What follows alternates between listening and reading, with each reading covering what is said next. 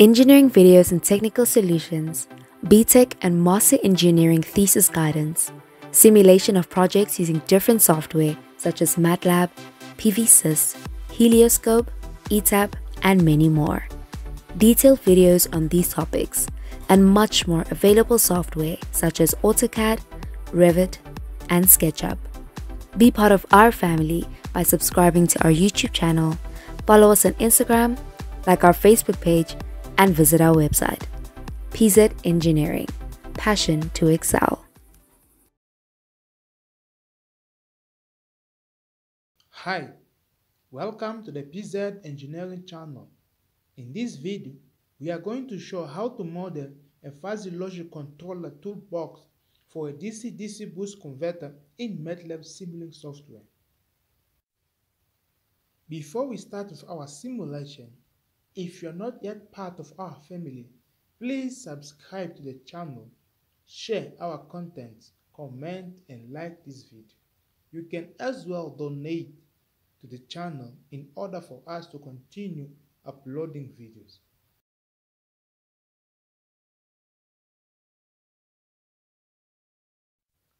This is our control diagram. Here we have our V reference and V output. The difference between goes to the derivative and the error. And we have our D error as well. We have two inputs to the fuzzy logic controller. And the output of fuzzy logic controller goes to a relational operator and is compared with repeating sequence. It goes to the switch.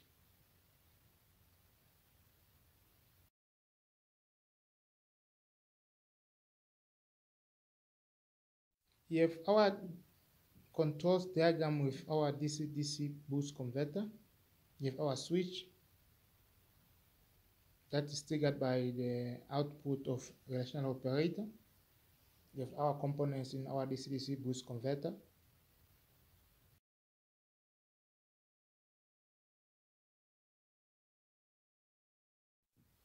Here we have our rule table. You have input as a delta error and error. You have output D. You have a negative high, negative medium, negative small, 0, positive small, positive mid, and positive high. The same happened to our E. When delta is NH and E is PM, PH, the output is 0. When delta is pH and E is pH, the output is delta positive high. When delta is pH and E error is delta error is pH and error is NH, the output delta will be Z. You can just follow the same sequence where you can put it in our table rule viewer. Now let's go to the MATLAB software to show in details how to model a fuzzy logic controller using a MATLAB Simulink software toolbox. In our workplace, let's write fuzzy, our command. And from here, we can add the input. You see the first input is error, and the second input is delta error.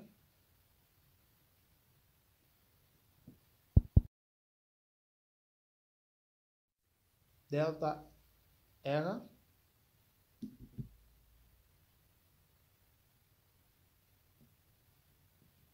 And now the output will put D, which is the duty cycle. Here is to our membership. Then let's add and remove. We can remove all. Let's check how many membership that we have there. We have 7.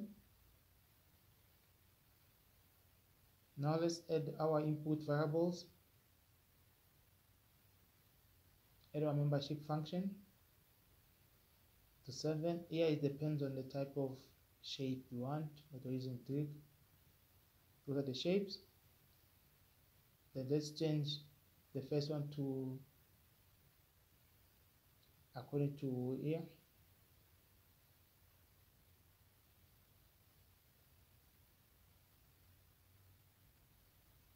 No, it's a mistake. We should change the duty negative highs for output. Let's change here to negative high. The second negative medium, and the number 3 is negative small. Then here we have 0. Here we have positive small.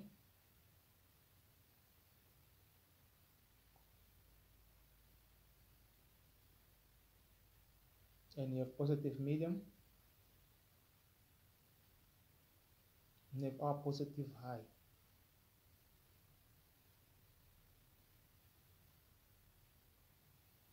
We do the same at our delta error. Remove all the membership function and add membership function to 7. And label them the same as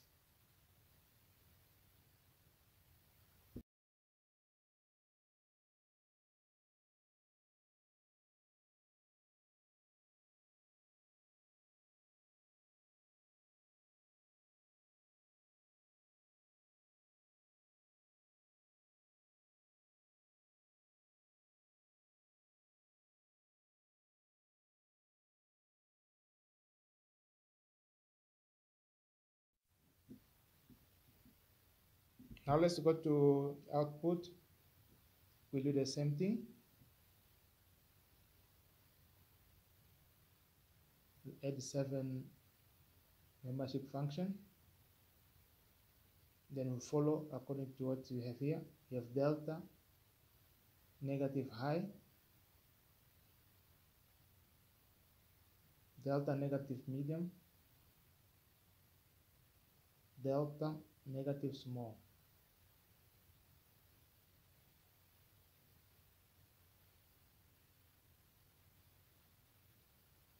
And then we have 0. Then we start the positive the same.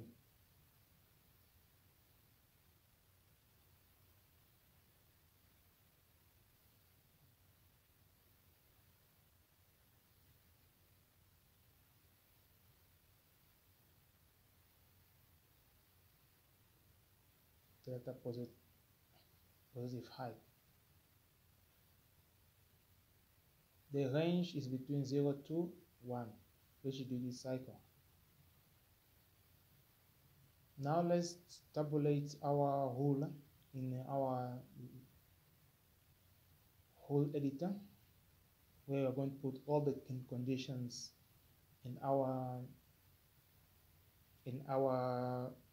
tables. Please just follow it, and we'll start with the error side will be the fixed one, and we're varying the delta error. Then if error is ph, and then the delta is n, h is 0, as you can see from the table. If delta error is nm,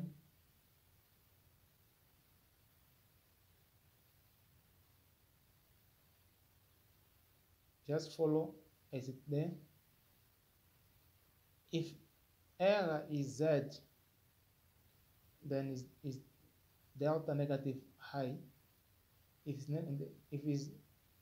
error is nm, delta is negative. You just follow. Now let's move to delta error nh and start over.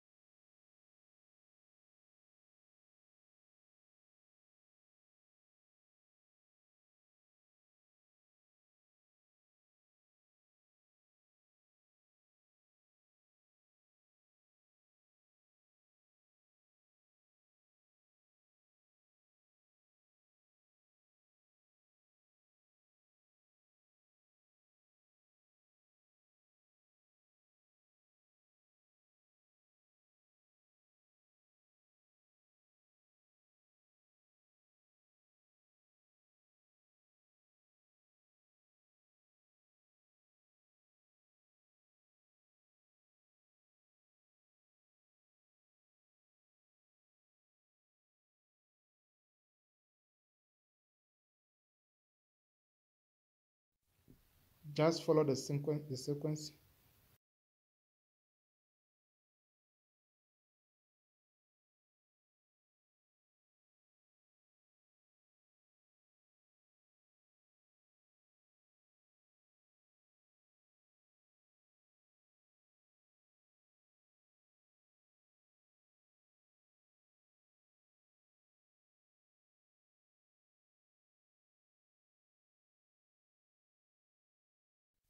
Please follow well so that you don't make a mistake.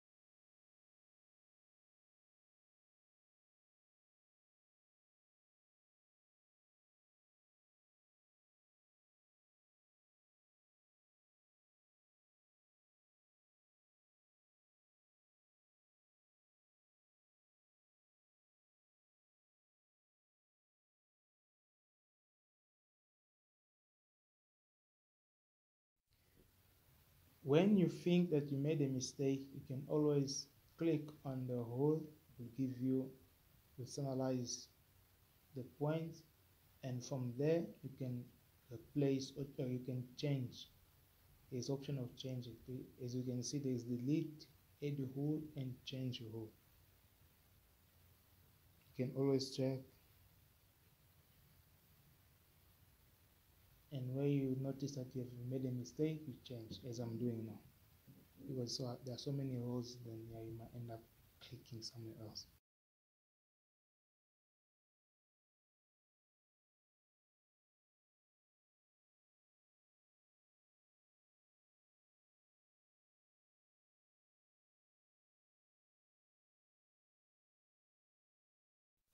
Now we can close,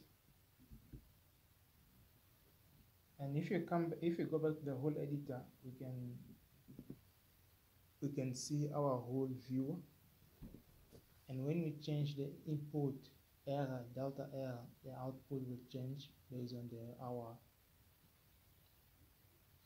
our conditions that we applied. Then we can go to view the surface where there is error, delta error, and D is the output. Then we can close it, close, and this is our, we can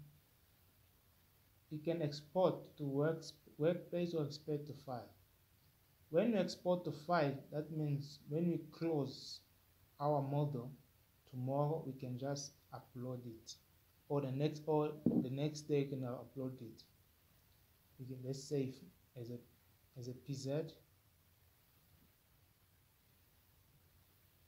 and we export to workplace when we wanna use it.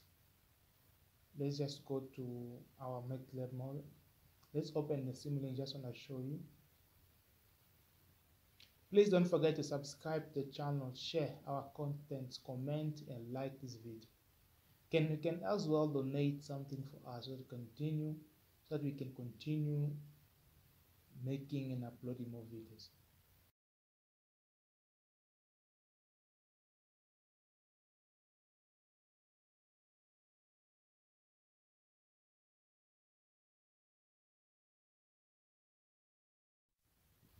Let's go to our library browser to get our fuzzy logic model. Go to both. You must take the one of fuzzy logic controller viewer. Then we click there. At the first structure, you look for